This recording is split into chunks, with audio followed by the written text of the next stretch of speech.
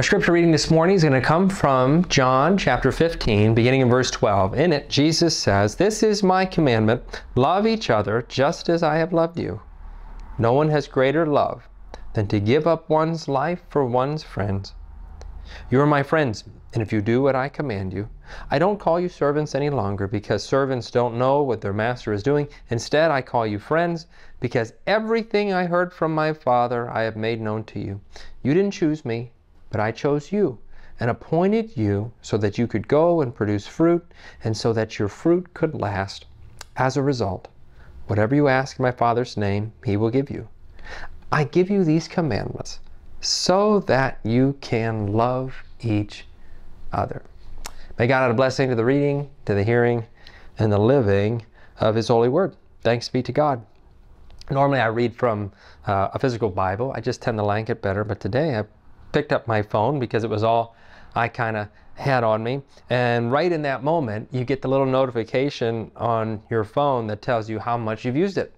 And there's always like a little pang of guilt, like, oh geez, yep, done. Your screen time is up, and sometimes it's alarmingly up. And maybe you've had that where you felt guilty about how much time that you spent on your phone. And maybe we've all had those stories. I recently went to a water park when I was on vacation back in early August with my family. And if you know me, I love water parks. But this was the first time, at least that I had noticed, that me and my children were standing in line and people had waterproof bags with their phone in it. And as we were standing in line, 75% of the folks in these very long lines, especially for the fun slides, were on their phone when they're in line. And I know it sounds strange, but with everything that goes on in daily life, especially with young kids, being on vacation with your kids is really great. But in a way, standing in line is really great, because you know you're going to get to go do this fun thing.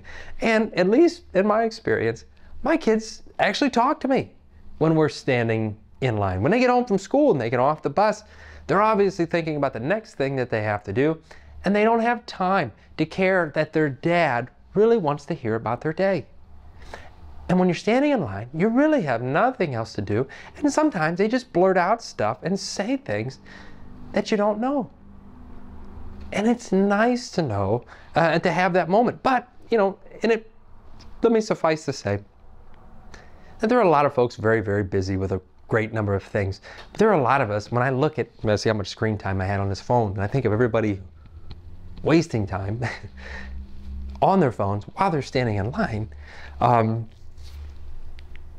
It's just interesting that people seem to have less time to care about things in certain ways. And let me get to my point here, is that it seems today when you ask somebody to do something, or you're asking a favor of somebody, it's almost harder to get people engaged to do those things, at least than it used to be. And I have no quantifiable way of measuring it. Just Pastor Don's kind of 2 cents here when you go, because folks are busy, I know, but folks seem to be even more inconvenienced when you ask to do something, especially if it's for church or for the sake of somebody else. I mean, it's always been a bit of a burden to do something for somebody else, but it seems to be even harder these days to get to do things, especially with youth and sports and everything. Anyway, all I'm saying is sometimes our schedules get so full that we don't prioritize our ability to spend time caring for one another. And if our schedules are already so full that we can't have some flexibility to be aware and to make our lives conforming to the needs of somebody else, that every single day is scheduled, and your schedule is so rigid that there at no point can you be interrupted for the needs of somebody else. Case in point, one of the things I complain about, and I know I'm going to sound like an old man here, but when I got in the Army, people didn't use phones. Well, the phones were kind of new and they were coming out. People didn't use them so much. And that if you needed something from a soldier, you had to physically go to the barracks and you had to go find that soldier and go get them and do the things you needed. And things were done in person, and there was some, and this has helped in a lot of great ways, but in some ways it hasn't. In that, I remember I had a young soldier who, I had a young leader who had a soldier who had a baby. I remember coming into work the next day, and I asked that particular NCO, and I was his captain, and as NCO, if he went and checked on the soldier with the baby. He said, yeah, I did. And I said, oh, great. And then after work that day, I took time, went to the hospital, visited the soldier with his baby, and I said, oh, did Sergeant so-and-so come and see you? He said, you know, he did text me. They told me to tell him if I needed anything.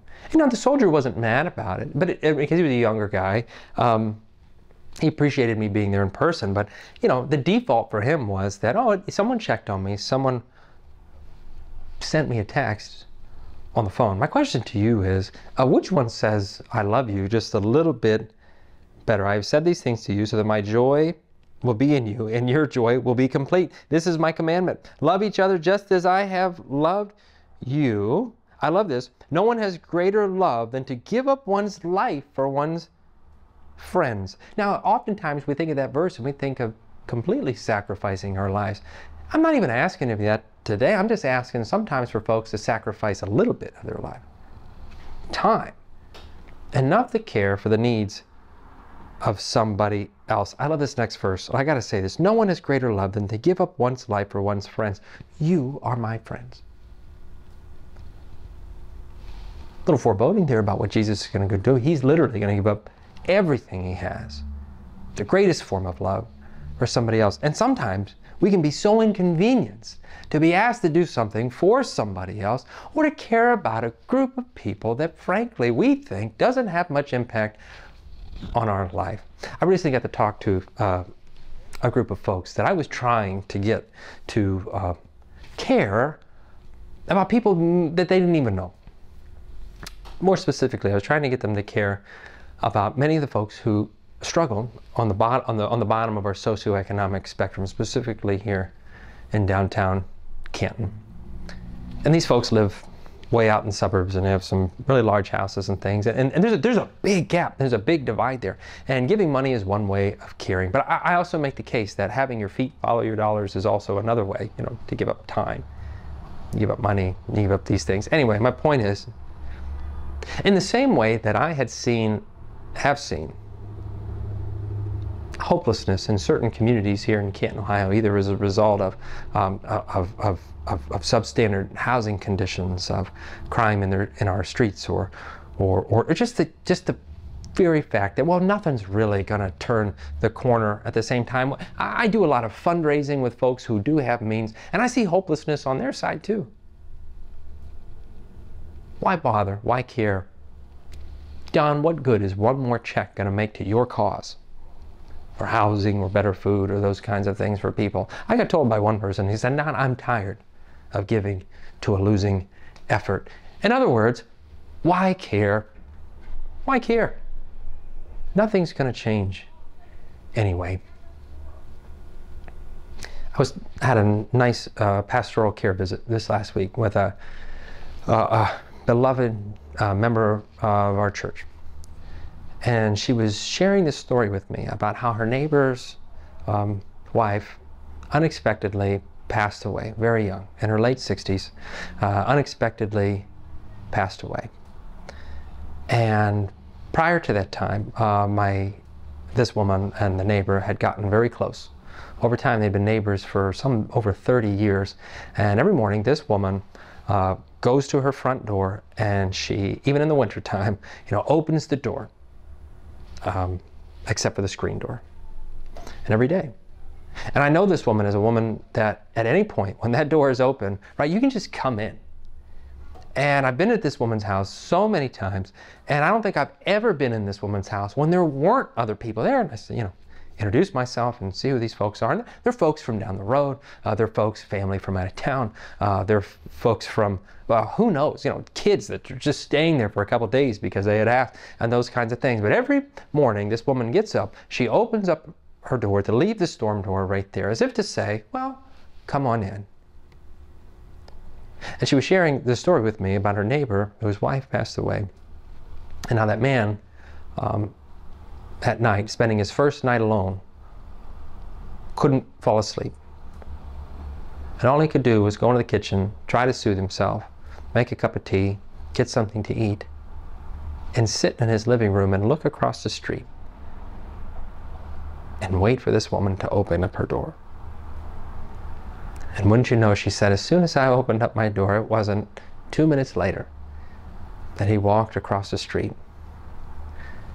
And we sat, and he didn't have much of a relationship with the church and things before. They invited him to have the funeral at the church. Of course they did. And this church held what was called, if you don't know it, we used to call it a repast. And the women of the church got together and they made a meal for someone they didn't know. I've been a pastor of really only 2 churches, and to me, the repast is one of the most beautiful ministries there is, because people are so busy to not even attend many times the funerals of a loved one who's passed, or they're somewhere and there's excuses. There's no room in their schedule to care. And the repast says more than care to me, because not only am I going to take time to go to the funeral, I'm going to take the time to organize and get people together, to get a community of people together, to care and show love for a group of people that they didn't even know. But friends, if the doors to our hearts aren't even open to allow the person to come, to seek, to knock, to interrupt our lives and insert care for one another. Or in the case of John 15, one of those commandments, so that we could care, so that we could love. If our doors to our lives are shut with our phones and our schedules and everything else, we do not make room for Christ's joy to be complete in our hearts, to care. The world needs those who care. Christians should be people who fling open the doors of their hearts, to be interrupted even in the midst of their own lives, to care for those who do not know. Because there is no greater love than this, that a man lay down his life for his friends. And you are my friends, is what Jesus says. All I'm asking this morning, friends, as you go about this week and you leave this Sunday online service, evaluate. Take a look at your calendar. See what you can cut out. What are you going to prioritize above the joy that Christ can give by making sure that you're prioritizing Christ's commandments and love and the ability to be flexible to the needs of others? Make time in your heart for care. Volunteer in our free store. Volunteer at any nonprofit downtown who's doing great and wonderful things to bring hope and healing and care to hundreds of people in this community. There are a bunch of ways that you can do that here at Crossroads and Canton for All People, either renovating housing with us, volunteering in our free store and our fresh market, office volunteers, singing in our choir, any number of wonderful things to take time on to care and to open up yourself to the complete joy that Christ has to offer. Friends, in the name of the Father, Son, and Holy Spirit, go with that commandment in mind, that you love one another just as Christ loves us, because we are his friends, sent into the world to love in the same way. Friends, go in peace and have a great week.